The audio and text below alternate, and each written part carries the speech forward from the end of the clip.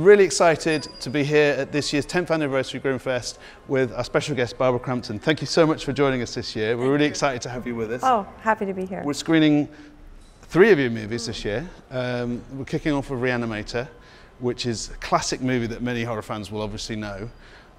About 2 years ago, we had Brian Yuzna, the producer of the movie, come over and spend some time with us, which is awesome.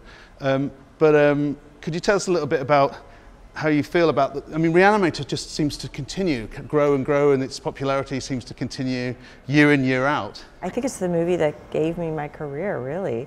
And at the time that it came out, it was kind of funny because we got some really good reviews from a lot of people, and I know it won Best Film at Sitges Film Festival that year. When it came out? In 1985, wow. Yeah.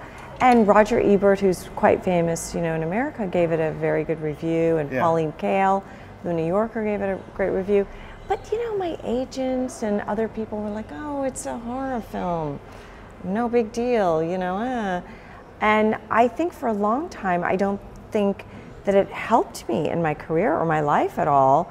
And I was like, but it's a really good movie. But I think it developed its cult status over time, and there's an appreciation for the movie now that's much more voracious than when it first came out. Well, that's fantastic though, isn't it? Its popularity continues to grow.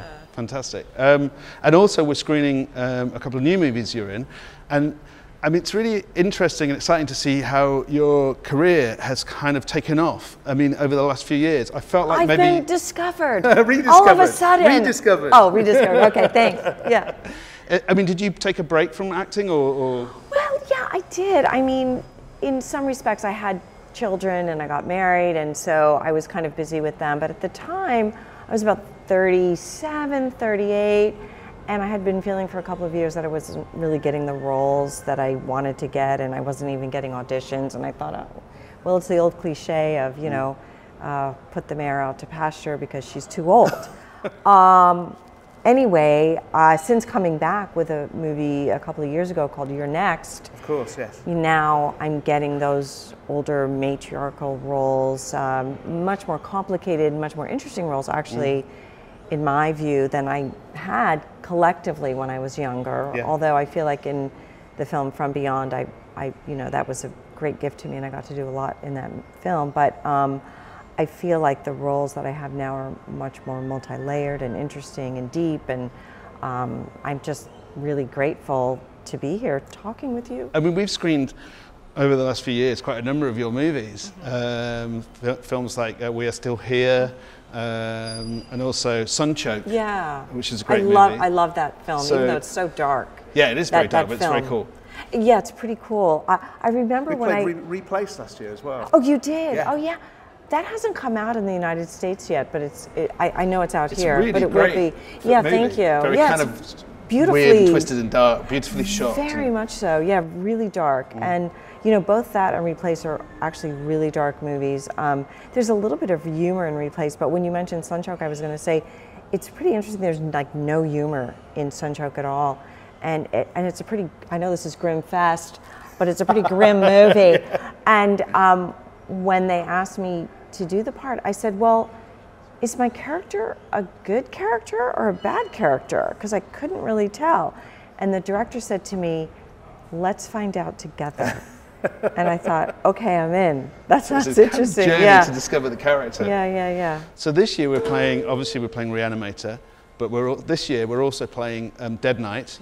Maybe you could tell us a little bit about Dead Night. This is a really interesting film, and I feel like it covers a whole load of kind of horror concepts in one movie, in a way. Yeah, I mean, it's a very ambitious film, and it's a double narrative of a family going out to a cabin in the woods and what happens to them. And there's what you see in what happens to them, and then there's a true crime reality TV show that talks about what they think happened, because you're never really sure unless you're there what happens, right? It touches on black magic, and it touches on demons and... Yes, so there's a double narrative, but then it touches on a lot of other things, as you're saying. And I'm a political candidate as well. Yes. So there's a lot of things going on in that movie. When I first read it, a great cast. I loved it. Yeah, Bria Grant and AJ Bowen, who I've worked with both of them before, and I really love them. Chase Williamson. Daniel Roebuck, which he's been around forever, and I know him, and he's a friend. So a lot of people connected with the film I knew, and Don Coscarelli, of course, was our main producer on the movie. Oh, right. Yeah, okay. So I kind of... So Don Coscarelli obviously is very well known for Phantasm movies and for a movie that we played a couple of years ago called John Dies at the End, which he directed, which is a beautiful, awesome film. Yeah, and actually the guy who produced that movie is the director of our movie Dead Night. Ah, right, right, okay. So that's fun. So it sounds like you had a lot of fun working on that one. Oh, I can't even tell you. I mean, the thing is, everybody, you know, connected with the movie on the production side has other day jobs. So we shot like 2 weeks, and then... Oh, really? So you had gaps between... Gaps, and then we would go back and shoot on a weekend, and then 3 weeks later we'd shoot something else, and then 3 months later we'd go back to the original location, and we shot the movie for about a year. That's a hard way to shoot a film, tricky. Yeah, and we had to keep cutting our hair. Continuity, like, yeah.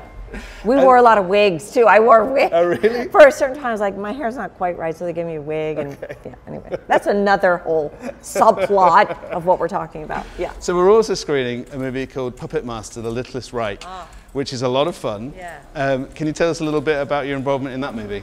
Well, I was in the very first one, Puppet Master, of course, yeah. with Charles Band, and I had become friends with Dallas Sonia, who's the producer in the movie. He also produced Bone Tomahawk. Yes. And Brawl in Cell Block 99. Yeah. And I had met him at a few film festivals. And he got the rights from Charlie Band to do like a parallel universe to the Puppet Master franchise, if you will. And so this is the first one. We'll see if it goes on. But anyway, And he it's said... also written by S. Craig Zahler, who directed those movies that you just mentioned. Bone Tomahawk yes, he did, and he wrote Brawl both in of Cell them. Block 99. Yes, and he wrote the Puppet Master movie, but he didn't direct this one. And so Dallas thought, well, it might be fun to have Barbara come back and just play a role in the new Puppet Master universe.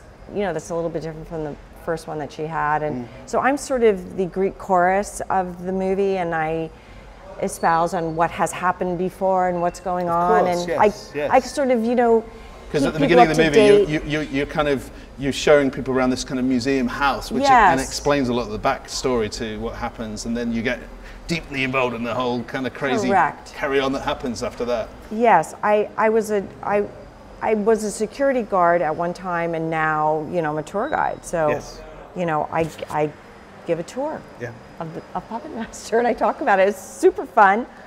When they gave me the script, I was like, oh darn, it's like a 9-page monologue. Okay, thank God they gave me the part like a month in advance, so I had time to learn. But it's in this iteration of Puppet Master, the puppets are Nazis, if you will, and Andre Toulon is a Nazi sympathizer, and that's is that the character played by Udo Kier? Yes, and there's a lot of killing that goes on, and it's really funny as well. They hired. I'm trying to think of Thomas Lennon, who plays the lead in the movie. He's a comedian in America, and he's also a writer. So it really hinges on him and, you know, his relationship with a lot of other people in the movie. And so they wanted it to be really bloody and gory and funny at the same time. Which it is. It's always. Yeah. They also hired Nelson Franklin, who's a big comedian in the United States, and Charlene Yee. And then they hired myself and Michael Pare and a few other people to kind of round out the horror element of it. Yeah. And the directors are two guys that we had a movie of theirs a couple of years ago called Wither. Right. They're both, where are they from? They're Scandinavian, aren't they? Yeah, I think they're from Sweden. Yeah, that's right. Yeah. Tommy Wickland and Sonny Laguna. Sonny Laguna. Yeah, they co-directed it, and they were great. And I mean, Sonny This was probably, because Wither was a really, really strong, vivid, and very kind of gory movie. And I suppose, but also very visually stunning. And I guess they were just perfect directors for this film. I think so, yeah. And then coupled with our special effects guy, Tate Steinzik, I think it all came together in a really nice way. The physical effects work in it is fantastic. The puppets and the deaths and the gore effects are very, very strong. Very good. But I'm sure it's going to play very well. You need a stiff drink before you watch it. You do. Yeah, but it's just my suggestion. But it has that really interesting balance between, oh, that's really horrible, to that's actually really funny. And it's a kind of interesting balance. True, true. Thank you. So listen, I want to thank you so much for being here. I know you're going to be with us at Grimmfest over the course of the festival, and we're kicking off with Re-Animator tonight. So, you know, I'm thinking it's going to be great. I'm sure we're going to have a lot of people that are going to be excited to meet you. Yay. So thank you so much for coming. Thanks for having me. And thank you guys.